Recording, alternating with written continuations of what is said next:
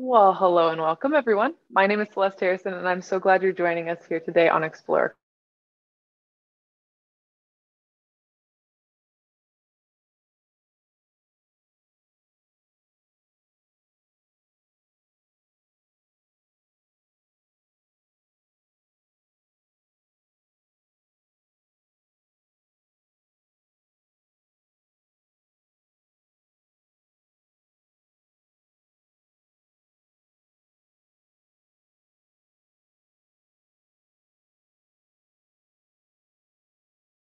Classroom. But before we get into the lesson, I would like to say a great big hello and welcome to our viewers tuning in from all over the globe. Today's shout outs go to all the homeschools out there, the Beccaro Group, Beyond School Bells, Bloria Middle School, Cascadia Montessori, IDEA, Jiang, Magnan, McCormick, Menlo Park City School District, Metzger, Navneet, Newell, North Kipling Junior Middle School, Pioneer School, Pope Elementary School, the Remote Learning Center, the Barnhouse School, Tran, and you. We are thrilled to have all of you out there with us. And with that talking from me out of the way, let's get Explorer Classroom started. I'm going to turn it over to Marcelo to share all about flowers, fruit, and the future. Take it away. Hello, everyone. Let me share my screen. Yeah. So my name is Marcelo Kubo. I'm from Brazil. And well, I would like to start first by thanking National Geographic Society for inviting me here to talk today, and for all of you who joined me to talk a little about these fascinating beings that are plants. And you may think that when you heard about plants, like, they are boring, they do nothing, they just stand there. But I must confess that my younger self thought the same things. So I was born and raised in São Paulo, Brazil. Here's the yellow dot. And São Paulo is the biggest city in South America. So we don't have a lot of natural attractions here, like trees, mud trees, or waterfalls and stuff. But as a young kid, my parents always drove me to the coast of São Paulo. And there I fell in love with the nature and with the Atlantic rainforest, which is a forest we have only here in the Atlantic coast of Brazil. And I just fell for it, and I loved to go on hikings. I loved to go to the beach. I loved to animals and go into the zoo and go into natural history museums and watching wildlife documentaries and wildlife books. And by wildlife, I mean animals and dinosaurs. So I was a very animal person, and I was sure I would be a veterinarian or a zoologist, work with animals, or maybe work in a zoo to tend for animals. But then I became an architect. And so I was working with construction, with urban environments, and I was missing this link with nature. So I switched my career to landscape architecture. And then was the first time I come in contact with the botanical part of the world and this relationship between humans and plants. And I was still missing this link with the biological part, so I took another degree in biological science and became a biologist. Still thinking to work with birds and mammals and this kind of thing, but then plants just swept me off my feet. And the more I learned about them, the more fascinated by them I was, and I became a botanist. And this changed my whole view of the world. So instead of we take plants for granted as a blurry green background when we're looking at pictures of mammals and birds and we ourselves. But then when I start to learn about them, I could individualize them and see how complex and wonderful those beings are and how they struggle to survive as animals do. And they have amazing strategies to survive. And I realized that without them, we wouldn't be here as well. So without plants, there is no life. So what an amazing organism to study. And that's what took me to be an explorer.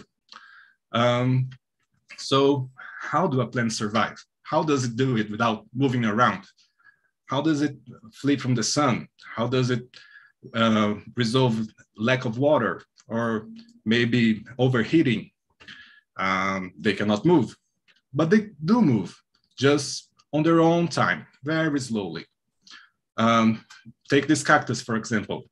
I recorded it for 6 hours and compressed it in 10 seconds, so we can see the flower opening.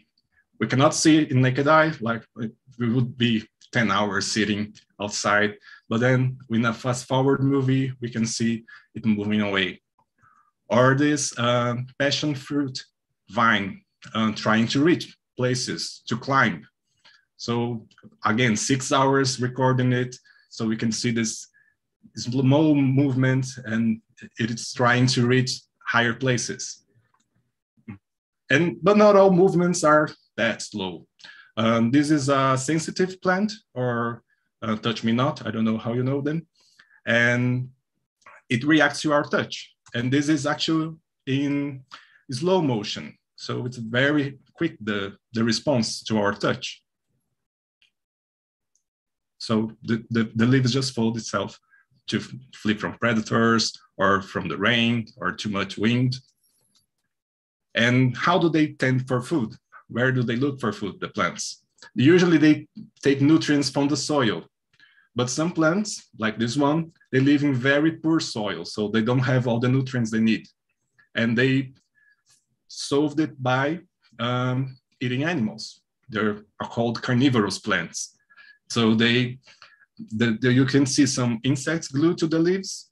It's a butterwort, and it's digesting the insects and then taking the nutrients to survive. And we usually think of them as food. The plant is the food, like herbivores eat plants and we eat plants, but they don't go down quietly. They have they have weapons to defend themselves, and they are usually chemical weapons. And they can hurt attackers, or they can taste bad, or they can even kill anyone who tries to eat them. And we take advantage of this by using them for medical purposes.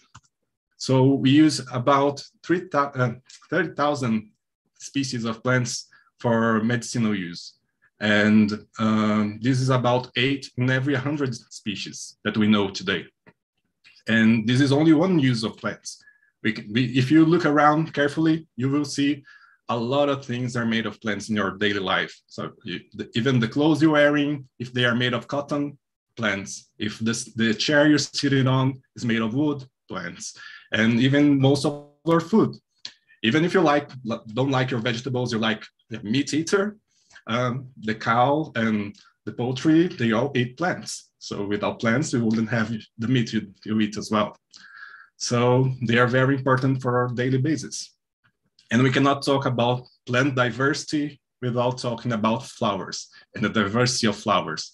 They come in every shape, in every color, in different odors, and all of this to attract pollinators. There are insects or birds that take the pollen from one flower to the other, like this bee here is doing in this guava flower. So it's visiting this flower, then go to the next. And then once we have this fecundation, we can have the fruits. So this is a wild strawberry here from Brazil. And this is the flower in the right bottom, and then all the way to the mature fruit.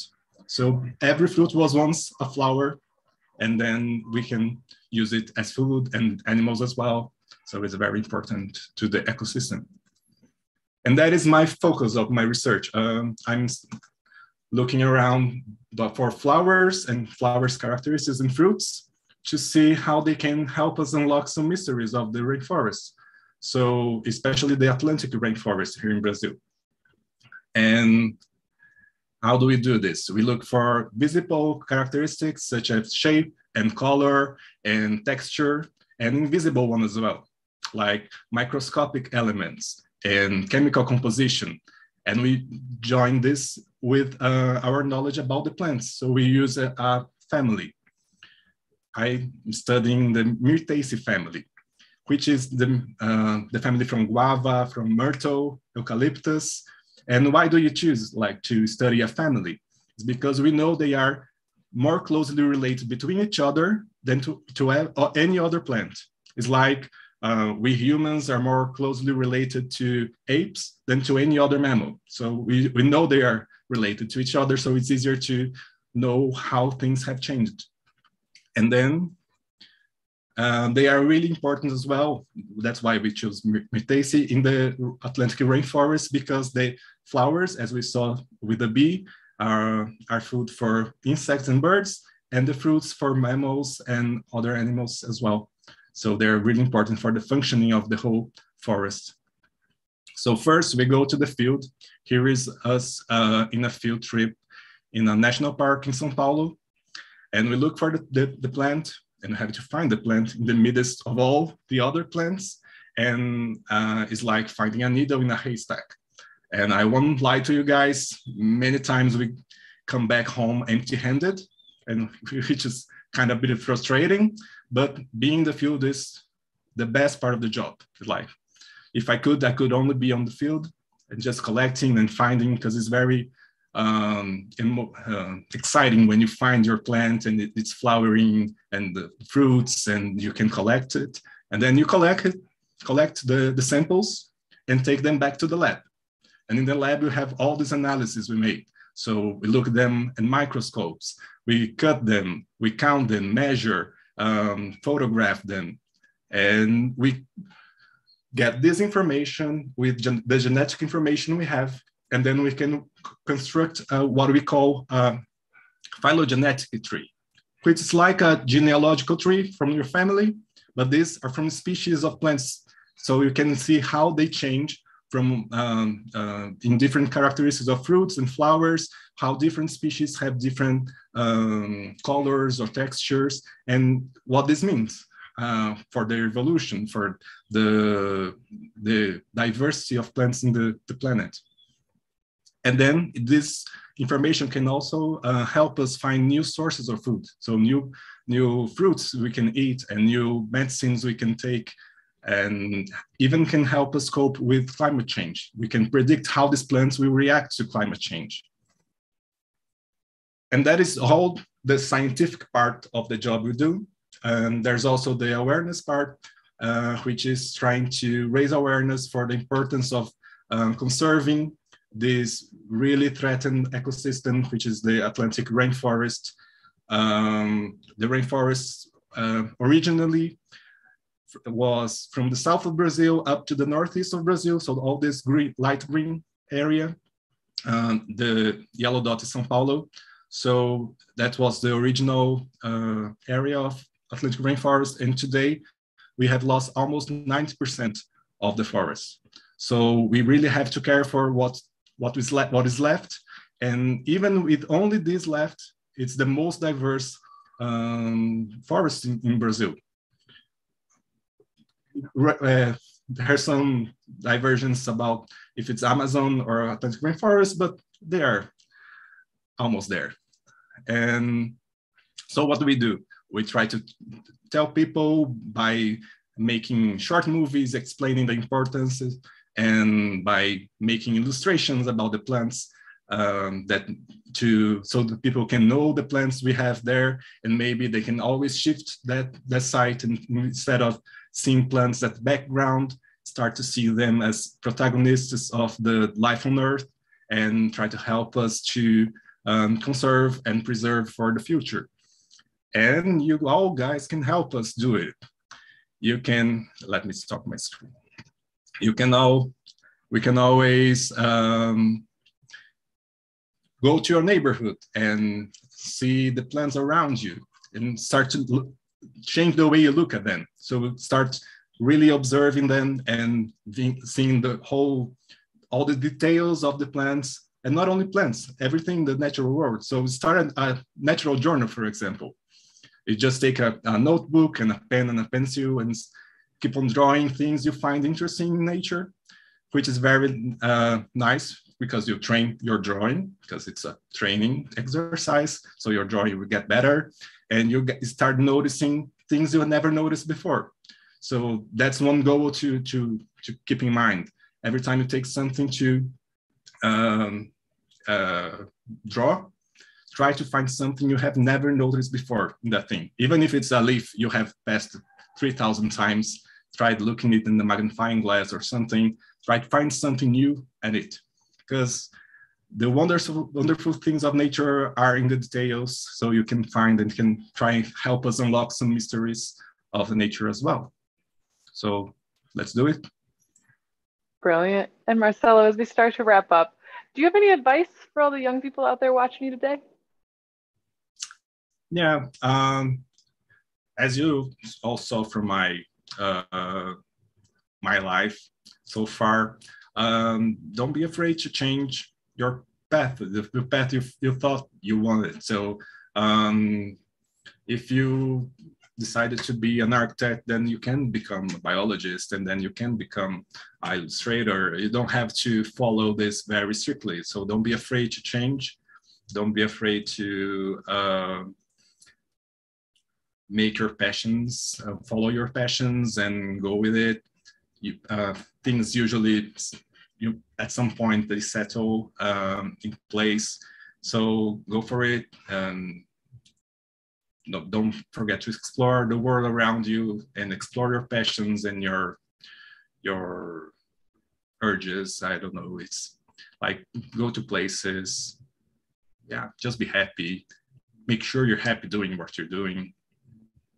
And yeah, I think that's it. Don't be afraid to change. Incredible advice. Thank you so much, Marcelo, for doing this very, very cool work and also for hanging out with us to share it. Thank you to the Yes, teachers who make super cool stuff like this happen for your classes. And thank you most of all to the students out there for all of your very inspiring questions. Most of these could be like dissertations that could get you your own doctorate at some point, and then you can work with Marcelo yourself. So keep it up. Your questions are absolutely fabulous and inspiring. I hope that you join many more upcoming Explore Classroom events. We've got traditional Polynesian ocean voyaging, an expedition to find the world's northernmost terrestrial life forms, sunken slave ships, geology, all kinds of really, really neat stuff is coming up on the schedule. You can register your students for a shout out during the event and a chance to be featured up here on screen with an Explorer at natgeoed.org/Explorer Classroom. On a personal note, this is my last week here as your Explorer Classroom host. I'm moving on to a new role. And before I go, I just wanted to let you all know that it has been an absolute honor to learn alongside all of you for these past years. Have an amazing day. Stay curious, keep exploring, and we can't wait to have you back on Explorer Classroom soon. Bye.